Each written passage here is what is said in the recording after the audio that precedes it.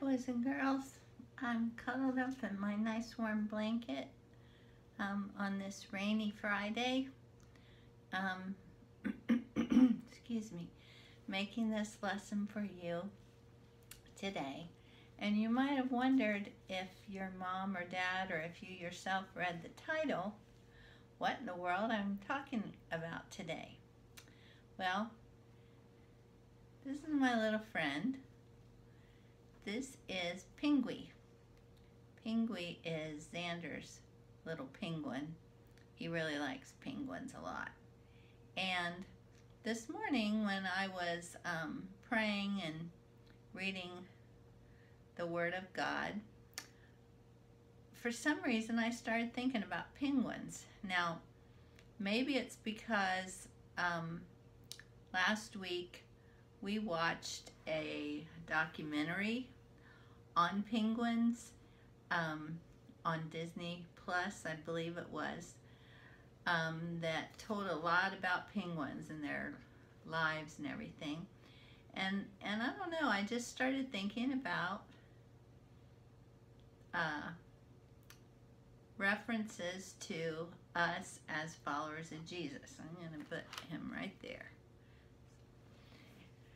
So I want to share with you some ideas about lessons we can learn from penguins. When I first did my first video, clear back in March, early March, middle March, for you for Bible class, we talked about some of the wonderful creatures that God had created, like the giant shrimp that was so pretty and colorful, and we talked about the leafy sea dragons, and we talked about sloths. And so for the next few weeks, probably because we're probably going to be in for a couple more Sundays, maybe longer, I'm going to talk to you about different animals and lessons that we can learn from these animals. And so today we're doing penguins. All right? So, what can we learn from penguins? Well, first of all, penguins have adapted to change. Now, we don't know when God first made penguins. Penguins are a bird. They're classified as birds because they have feathers. But penguins don't fly, right? Well, but back when God created them, we don't know. Maybe at first they did fly, but then they adapted to their different environments and they changed. Whatever the case, penguins have been able to deal with change because they are not birds that fly. So they had to adapt or change their way of surviving, getting what they needed to live with what they had. So they have very sleek bodies. Now this one's a little fat one. This is like a baby penguin because when they're babies they have this fuzzy gray fur on them. But when they get to be adult penguins, they have very sleek bodies and they have large flippers. Those flippers help them to swim really, really fast. And they use them for their good. They are the fastest and deepest divers of any birds. Did you know birds could dive? Penguins can dive really, really deep. One thing I read was like 300 feet. And they can hold their breath, certain ones can hold their breath for up to 20 minutes underwater. Now, think about that versus ducks or geese or swans that you may have seen on a pond or on a lake, and they might duck their heads down in the water to get their food, get fish and krill and things like that, but they don't stay underwater, whereas penguins can do that. How does that apply to us? Well, we are in a time of change, aren't we? This has been a really, really different thing. You've never experienced, I've never experienced a situation where you have had to be home from school, not go to school, be allowed to go to school, and not allowed to be with your friends and go to parks, not be allowed to participate in sports teams, all those things you haven't been allowed to do. How are you adapting or adjusting to that change? Are you allowing that change to make you grumpy and irritable and bitter, or are you adapting to it well? The first century Christians had to adapt to change. In the book of Acts, in chapter 8 and verse 1, it says this: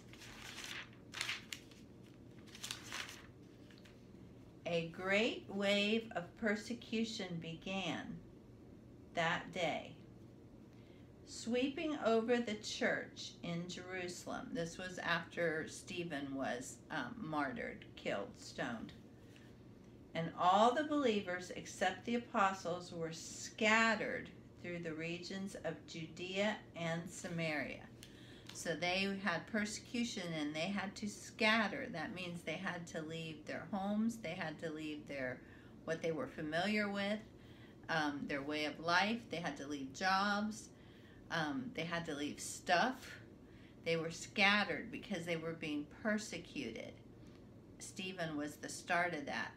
But with that great persecution came the spread of the good news of Jesus to all different areas in the world. Just like today, what's going on with us, God can use it. If we think of different ways, different things that we can do to take this as an opportunity to grow closer to God, closer to our family, to let other people know that we appreciate them, that we're thankful for them, to look out for our neighbors, get to meet them, maybe from a distance, of course, but if you haven't known them before, and be used by God to spread good news, because people want good news right now. They want to hear good news. Well, back then, they were scattered because they were persecuted, but they used that opportunity to spread the good news of Jesus Christ. So penguins adapt to change, and we should be adapting to change. Okay, the second thing is penguins care for each other.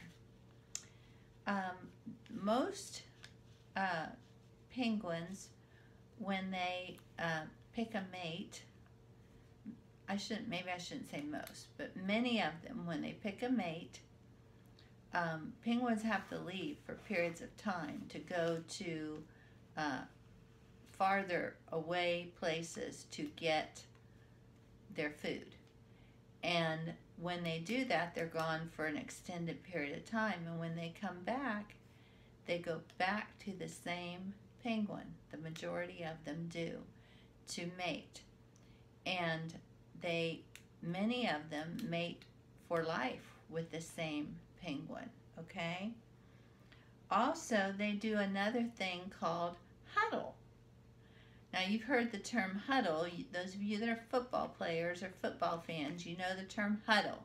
You get in a huddle, and you talk about, huddle up, the coach will say. Even in other sports, basketball, baseball, soccer, the coach will say, huddle up. That means you get in a tight, close little group, right? Well, that's what the word is with penguins. They huddle together in big groups, very close together in the coldest winter months to help care for each other because of the cold. That way they stay warmer. Well, we are supposed to care for each other in the body of Christ, in the church. Also in the book of Acts, if we go back and look at the first Christians in Acts 2:42, it says, all the believers devoted themselves to the apostles' teaching and to fellowship and sharing meals together and to prayer. And then in chapter 4, verse 32, it says, my pages are sticking together. Sorry about that. All the believers were united in heart and mind, and they felt that what they owned was not their own, so they shared everything they had. So they were taking care of each other. Also in Romans chapter 12, verses 9 and 10, Paul tells us as Jesus followers, don't just pretend to love others, really love them. Hate what is wrong, hold tight to what is good. Love each other with genuine affection and take delight in honoring each other. So we're supposed to put each other up, care about each other's feelings. Okay, the third lesson we learn from penguins is that they're diverse. I don't know if you realized how many different kinds of penguins there are. Now this is one you might be really familiar with. Emperor penguins. Emperor penguins live in the Antarctic, and all penguins except those in zoos live below the equator in the southern hemisphere. But emperor penguins and king penguins are two of the largest of the penguins, and they both live in the Antarctic where sub-zero temperatures happen, right? Very cold. Okay, then there are crested penguins. Crested. These live on islands, the Chatham Islands and sub-Antarctic islands. That is close to New Zealand. And of course, the reason for their name, they had a crest on their head. These specific ones, not all crested, but some of the crested ones are extinct now, the ones in the Chatham Islands. Then we have the chin strap penguin. Okay, now this would be easy to figure out why they gave this penguin the name chin strap, right? Because it has a black line that goes on its white fur that looks like a chin strap. These penguins are found in Argentina and in the Antarctic, Chile, the Falkland Islands, the Sandwich Islands, which are off of South America. And they are the most aggressive penguins, okay? They actually have two of these penguins in the New York City Bronx Zoo. And two of the penguins tried to hatch a rock.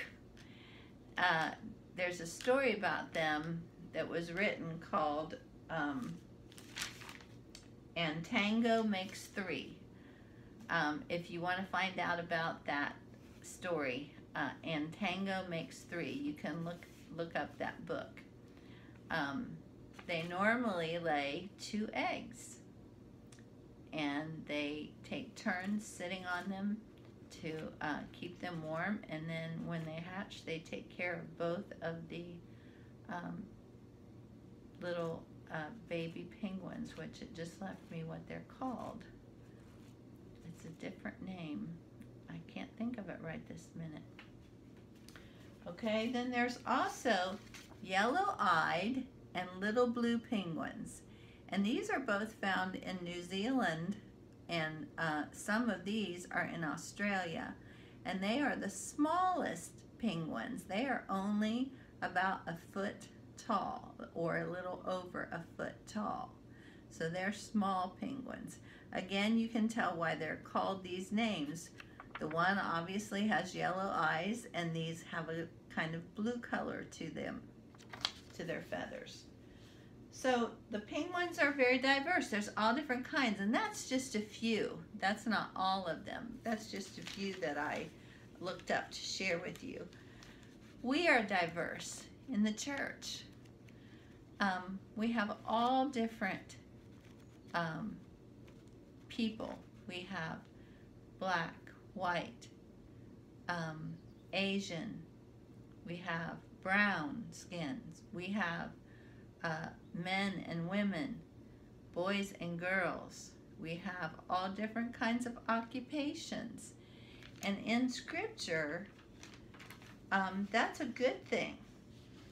Paul mentions that in Romans chapter 12 and verse 6. He says, "In his grace, God has given us each different gifts for doing certain things well." So God blesses each of us differently. We're not all the same. Let's read another scripture that talks about that. In 1 Corinthians 12, 14 through 17, Paul, again, writing to a church in the town of Corinth, he says to them, "The human body has many parts, but the many parts make up one whole body. So it is with the body of Christ. Some are Jews, some are Gentiles, some are slaves, some are free, but we have all been baptized into one body by one Spirit, and we all share that same Spirit. Yes, the body has many parts, because not just one part. If the foot says, 'I am not a part of the body because I am the hand,' does that make it not a part of the body? And if the ear says, 'I am not a part of the body because I am not an eye,' would that make it any less a part of the body? If the whole body were an eye, how would you hear? Or if your whole body was an ear, how would you smell? But our bodies have many parts, and God has put each part just where he wants it." And then Galatians chapter 3, I'll read you the Colossians one first because I turned there. Colossians chapter 3, also verse 11 says, "In this new life, it doesn't matter if you are a Jew or a Gentile, circumcised or uncircumcised, slave or free, barbaric or civilized. Christ is all that matters, and he lives in all of us." And Galatians says basically the same thing, that there's no slave or free, Jew or Gentile. In our day, we would say black or white, German or Asian or Chinese or Indian or Native American or Arabic, but we are all one in Christ. It says in Galatians 3:28. There is no longer Jew or Gentile, slave or free, male or female. You are all one in Christ Jesus. So it's a good thing. It's a good thing for us to be diverse. The fourth thing I learned when I was thinking about the penguins is they know their father or mother's unique calls. They have unique, specific, special sounds they make. And because of that, their chicks, that's what they're called, chicks. Their chicks can recognize the voice of their parents and go to them. Did you know that God wants us to recognize his voice in our lives? Jesus said in John, the book of John, he said, "My sheep know my voice." God wants you to know him. That's the whole reason that he sent Jesus, was so that you would know him, because through studying Jesus and through looking at God's creation and being in his word, we can know him, and he wants to have a relationship with us. He wants to know us, and he wants you to know him. The last thing is that penguins are focused. Okay, remember in the Finding Nemo movie, Dory says, just keep swimming, swimming. Okay, well, penguins do a lot of swimming. And the reason that they swim and swim and swim is to catch fish and fish and fish and more fish, okay? Because the ones who especially live where it's cold and gets super cold in the winter time, in the Antarctic, the more they eat, the more fat they get. And the fat helps them to be insulated or protected or warmed from the heat. From the cold, sorry. The insulation keeps them warm. And so they swim and swim and eat fish. Well, we are to be focused too. As followers of Jesus Christ, we're to be focused on him. I remember back when my youngest daughter was a teenager, there was a group and they did this little, I don't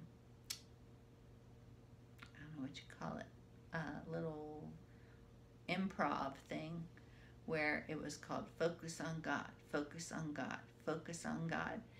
And we are to be focused on God and on sharing his good news with others. So we just keep swimming, swimming, swimming, taking every opportunity that God gives us to shine his light and to share with others the good news with a smile, with a coloring picture, with a little note you might write, with a thank you card, with a treat that you leave on somebody's door. Anything like that that you can think to do that shares God's love with others pleases him so much. And that's why our purpose is to glorify God and to be little Jesuses, little Christ, followers of Jesus, because that's what God wants and sent Jesus for. So let's review. Penguins adapt to change, and so can we. Penguins care for each other, and so should we. Penguins are diverse, so are we, and it's a good thing. Penguins know their father and mother, and we want to know our Father, our Heavenly Father. And penguins are focused. They swim and swim and swim, and we can read and read and read and study and sing and pray and get closer and closer so that we know God. I hope you enjoyed this little lesson, and next time we'll do a different animal. I do have a story that a book that I have that kind of goes along with this lesson. I will read that for Wednesday night if you want to have a little lesson on Wednesday night. And I think we should all say thank you to Miss Pam and Miss Erin for sending out the neat maze and activity books that they sent out in the mail. Thank you. That was very, very nice. God bless you. Have a great weekend, and keep looking to Jesus. Shine your light. This is the light of mine. I'm gonna let it shine. Bye-bye.